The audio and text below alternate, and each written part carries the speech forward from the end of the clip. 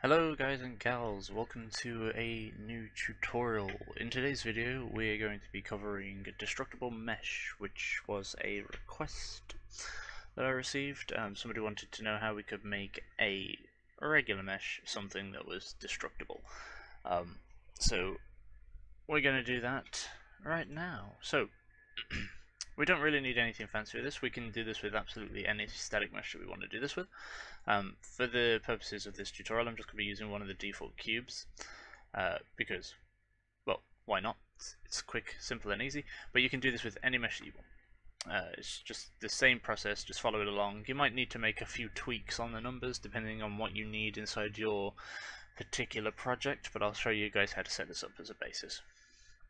So, find where your mesh is inside of your lovely content folder. I've got my 1 meter cube here, and you're going to right click this, and then in 4.15, which is what I'm working in right now, right at the top you'll find create destructible mesh. Now this might be slightly lower down on previous versions, but it is there in the right click menu, just this button here for create destructible mesh. We're going to click that, and it's going to open up a new window with a new cube inside, as you can see here.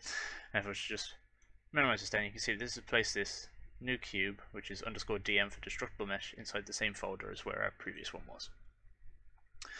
So there's quite a lot of things in here that we need to mess about with. You see here at the top we have this explode amount slider. This doesn't do anything right now, and under preview depth we only have 0.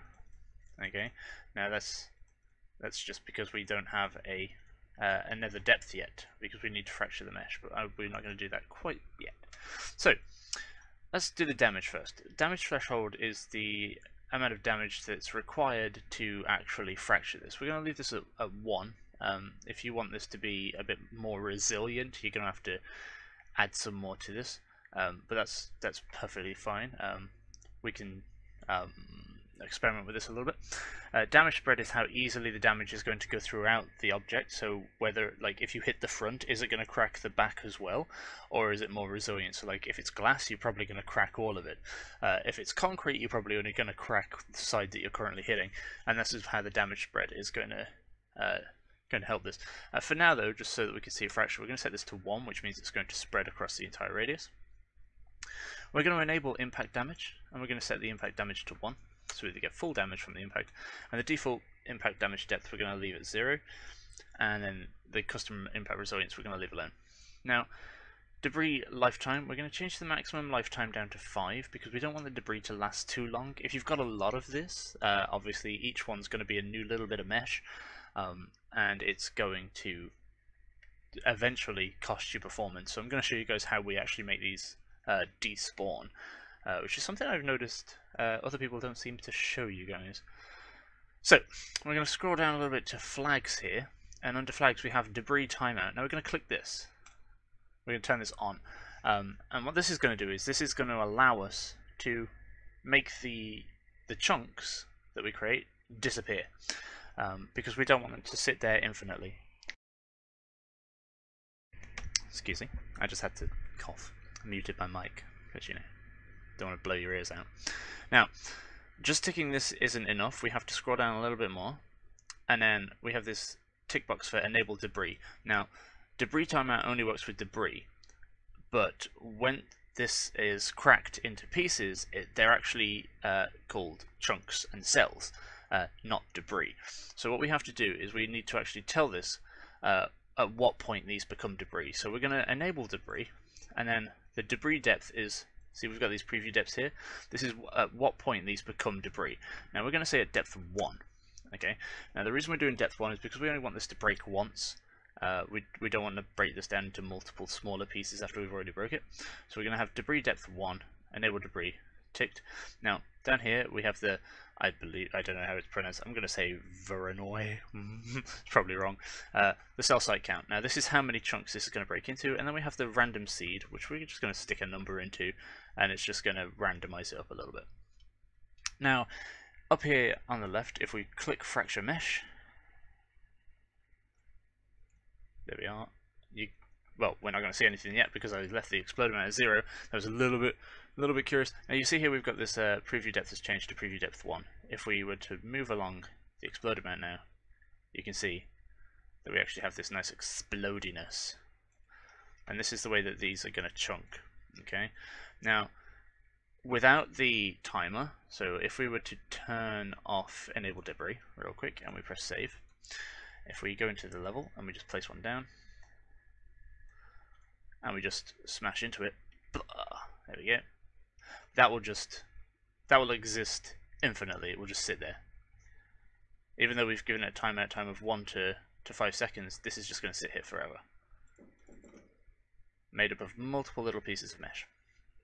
But if we were to open this back up again, and we actually turn on the enable debris, and we have the debris depth at 1, and we press save, now it should time out between 1 and 5 seconds. It should disappear, because it's all broken down.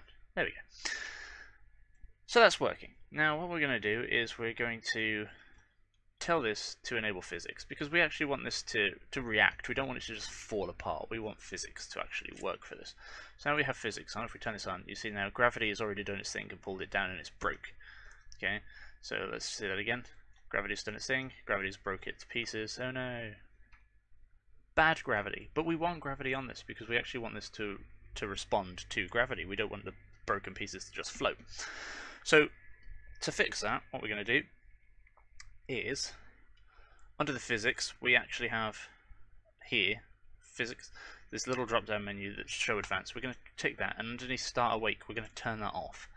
And what that's going to do is make sure that the physics isn't actually enabled until something interacts with it. So now if we were to run into it, you can see it explodes, and that's when gravity and everything will start. Poof, there we are.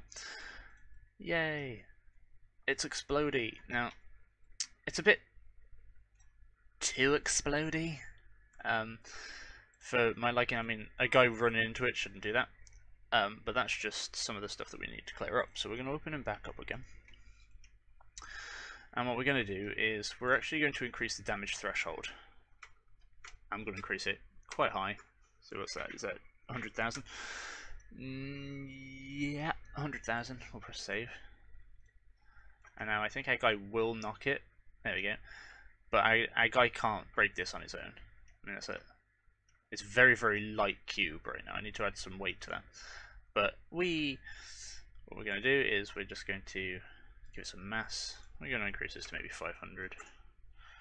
Just so that our guy can't bounce it around quite so easily. But now it might smash under its own weight. No.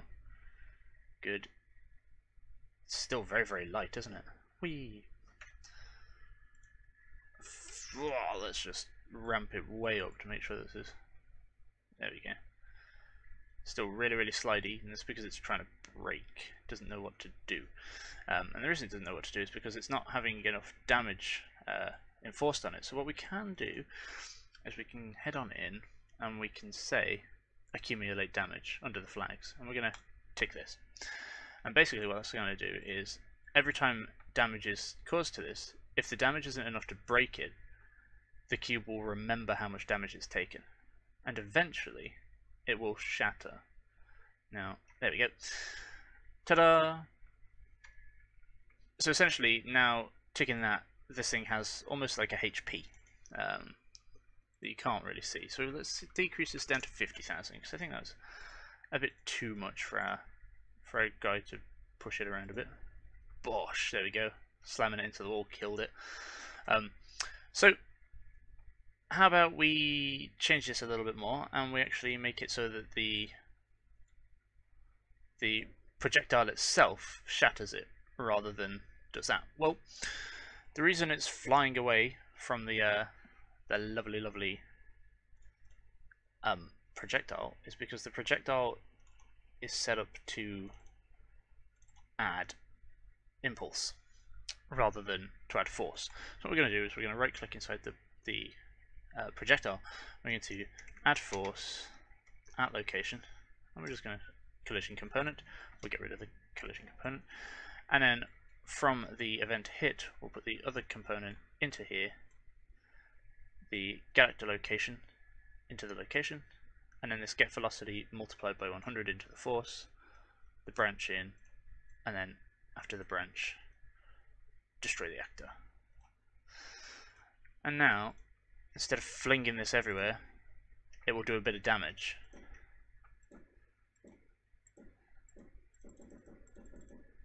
Come on, break.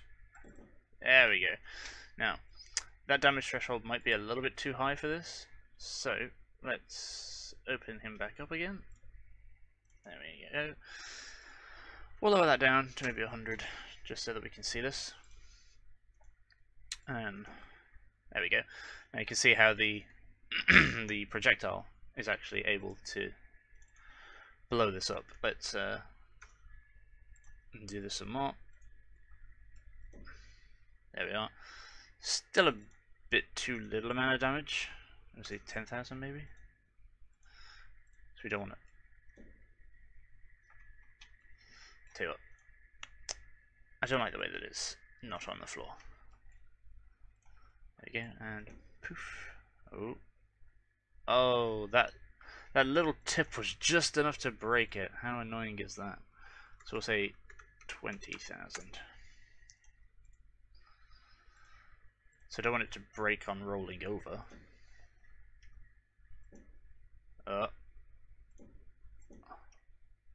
There it goes. Of course, like if we didn't want this to actually rotate, we can go in and we can lock its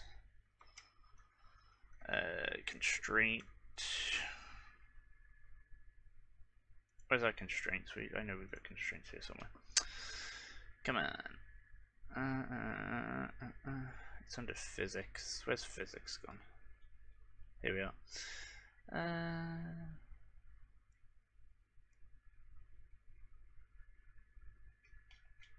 Why are you not giving me constraints?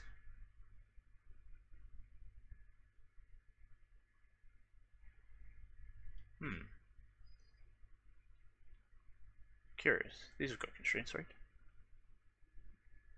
Or am I just being blind? Ah, no. Okay, so we don't get constraints with a destructible mesh. Unless it's inside here. Let's see.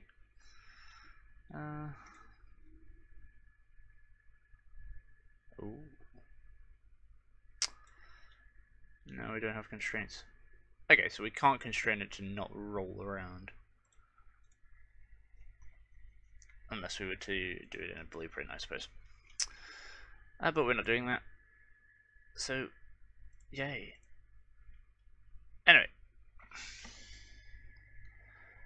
There we are. I mean, we could probably increase the weight a bit more, and that would stop it. So if we just bump the weight up. Die, cube! Haha. Yeah, just increasing the weight's probably a good way to go.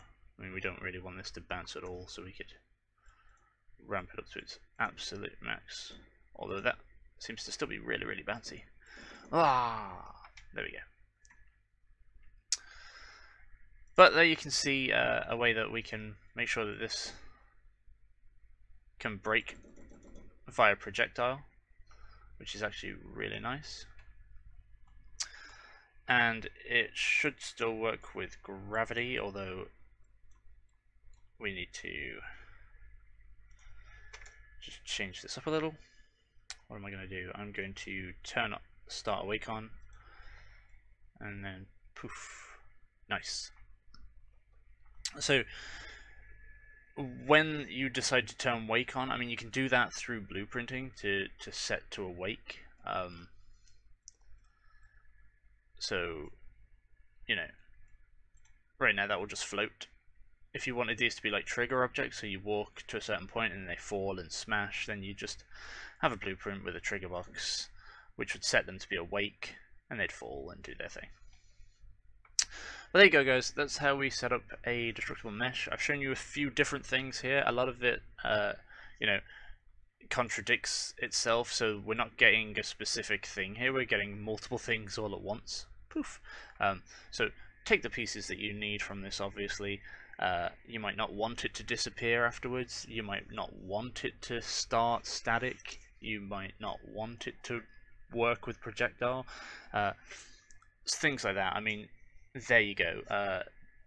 Play with it, experiment with it, have fun with it. But that's the general basis of how this thing works. I hope that's useful for you, and I'll see you next time.